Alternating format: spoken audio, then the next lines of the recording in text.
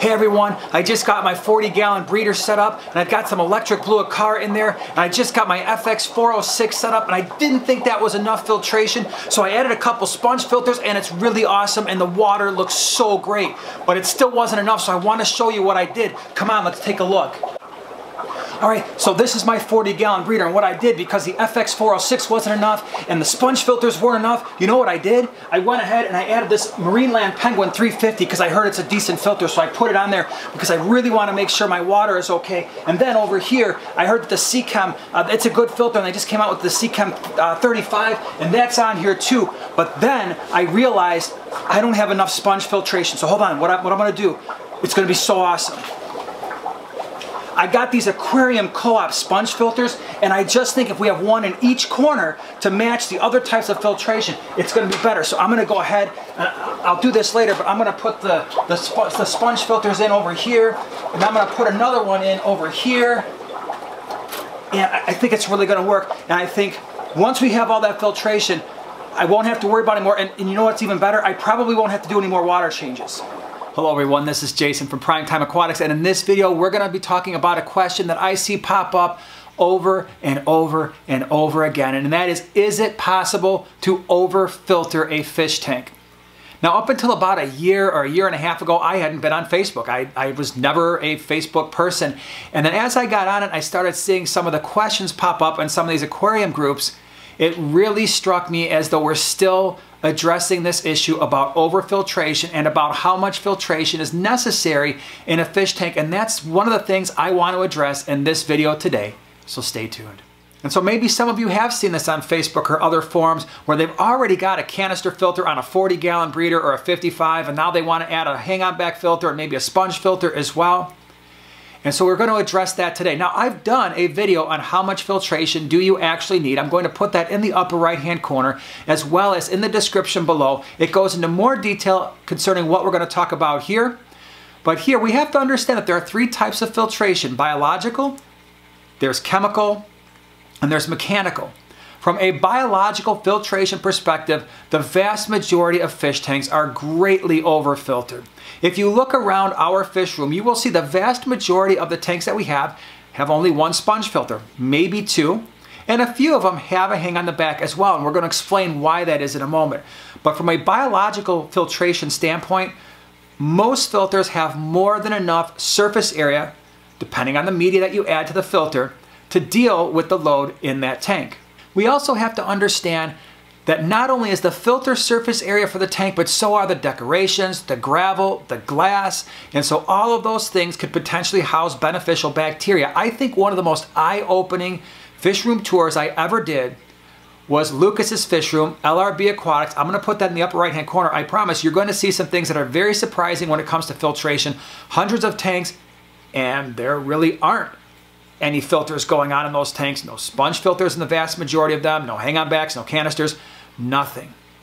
When it comes to biological filtration, the ability to house microbes that take our really toxic ammonia and turn that into toxic nitrite and then convert that into far less toxic nitrate, most filters are going to be able to do the job. So in that respect, if we're worried about the nitrification process, we really don't need to worry, provided that we've had the patience to cycle our tanks properly. I've done videos on ammonia, nitrite, nitrate, nitrogen cycle. All of those will be in the description below as well if you need more information. So let me show you a really good example. This 50-gallon lowboy. It has a canister filter, and we shut it off and forgot to turn it back on, and it had been off for weeks. The only thing running in that lowboy was an air stone. That was it. No other type of filtration. Now it's planted, and I would say it's relatively lightly stocked. It's got about a half a dozen mollies or so, maybe 10 because there's a few babies in there. It has a couple of apistos, half a dozen cory cats, and a couple bristlenose plecos. But no ammonia, no nitrite. I am absolutely confident I can leave that sponge filter, or I can leave the canister filter off forever, and I'm not going to have water quality issues pertaining to the nitrogen cycle. In this tank, we've got some super red bristlenose, and at times we've got over 100 of them in a 20 long. Right now, I'm running 2 sponge filters, and the only reason I'm running the second one is so that I have a cycled sponge filter to put in other tanks. But the vast majority of the time, this tank is running 1 sponge filter, and that's it. And you can see the size. Not once have I ever had ammonia or nitrite or any kind of water quality issues related to the nitrogen cycle. Now, granted, there are a lot of plants in there. We've got a lot of jungle val growing out. We've got some hornwort in there. Some crypts are growing out. But the point is, the surface area in that tank is more than sufficient to deal with the cycle. Even with some of our non-planted tanks, just a sponge filter. That's all we have. So the point here is that yes, the vast majority of us way over filter our tanks when it comes to biological filtration. And by the way, that is by far the most important type of filtration. We get that right, our fish are going to probably be okay. We get that wrong and our fish are going to die, regardless of how clear our water is. I did a video on water clarity and I showed you the difference between really clear, awesome looking water and water that didn't look so clear. And it turned out the water that didn't look so clear was even better. I'll put that in the upper right hand corner as well. But we have to uncouple what water looks like compared to how healthy that water is for the fish. So when would you want to maybe run more filtration? Well, I think the first one, and this is something that we have done, is when you purposely want to set up redundant systems in your aquarium. So for instance, we had a 75 gallon when it was running just hang on the back filters. We could have run 1 hang on the back filter that would have taken care of that tank completely. Instead, we got 2 smaller ones just in case one ever went down. We had a backup. We did the same thing with our 150 back when we were just running hang on the back filters. And that may not have to be 2 hang on the back filters. It could be maybe you've got a hang on the back filter and you've got a sponge filter in that tank. What are some other reasons? Well, I think that has to do with the other 2 types of filtration. The next one is mechanical, and that's the ability of your filter to pull particulate matter out of the water. And in this case, sometimes additional filtration may be necessary depending on the fish that you keep. So if you've got fish that are really stirring up the substrate, or they're just really messy eaters like our Oscar or some cichlids, and as they're eating, you just see all that food debris coming out of their gills, and that's getting into the water column, yeah, then maybe if you find, okay, the sponge filters are doing a great job of biological filtration, but they're not doing a great job of pulling that particulate matter out of the water column, maybe you add a canister filter, maybe you add a hang on the back filter, and in fact, that's why we do it. So any tank where we have a hang on the back filter, it is strictly there for mechanical filtration to pull stuff out of the water column to make the water look a little nicer. But understand, when it comes to that particular aspect, that's more of a human thing than it is for the fish. Now, granted, we don't want the fish swimming around in food debris and waste. That's not healthy for them either. But when it comes to when people want those fish tanks where it's like, I'm looking through a window, that's awesome, and that's a very legitimate reason to want to have more than 1 filter. But understand that as long as our nitrogen cycle is working completely, we don't have ammonia, we don't have nitrites in the tank, the water quality issue is more a personal preference thing than it is for the fish. The third thing is chemical filtration. A lot of filters really struggle with this, and it's really not about the filter as much as it is about the media you're putting in the filter. So for instance, maybe we're having some issues with an ammonia spike or a nitrite spike, and we want to put some specialty media in a filter bag, in a filter, to deal with that temporarily. Now, please understand, if you're new to fish keeping and you have an ammonia or nitrite spike, and you've got a hang on back filter running, it doesn't do any good to put another filter on a fish tank that just came store-bought right from the store using the store-bought media, basically sterile media. It doesn't do a thing.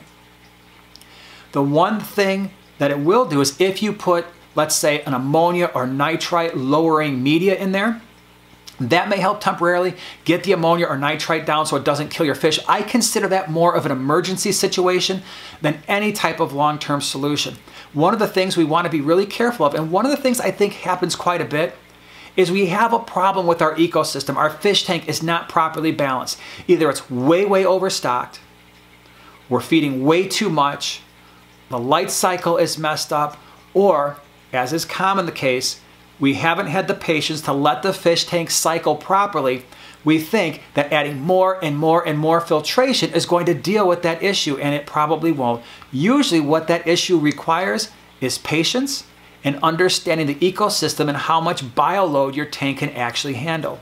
Even when we're dealing with cloudy water and a mechanical filtration issue, I did a video, one of the most popular videos we've done is on cloudy water. I'll put that in the upper right-hand corner, description below. Often, people want to default to more and more filtration to clear cloudy water. If the cloudy water is due to excess food or excess waste in the water column, that's one thing. But often cloudy water is due to bacterial blooms, usually because of poor water quality.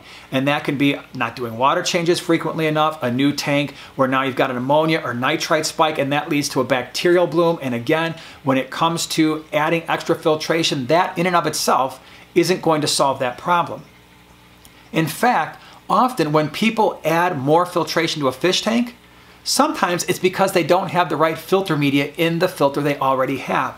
So for instance, if you want a filter that pulls stuff out of the water column and does a really good job of water clarity, one of the things that we do in our hang on the back filters, really we've only got two things in there.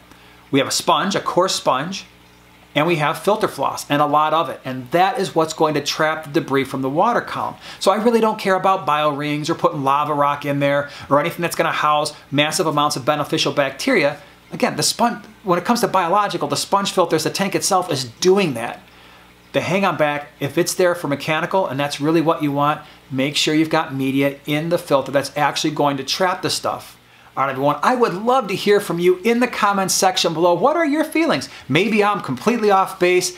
In the comments section below, let me know what you think about overfiltration and filtration in general. By the way, if you would love to have one of these awesome shirts that we're always wearing, I've got the website is finally up and running, primetimeaquatics.com. You can check it out. We've got the shirts there.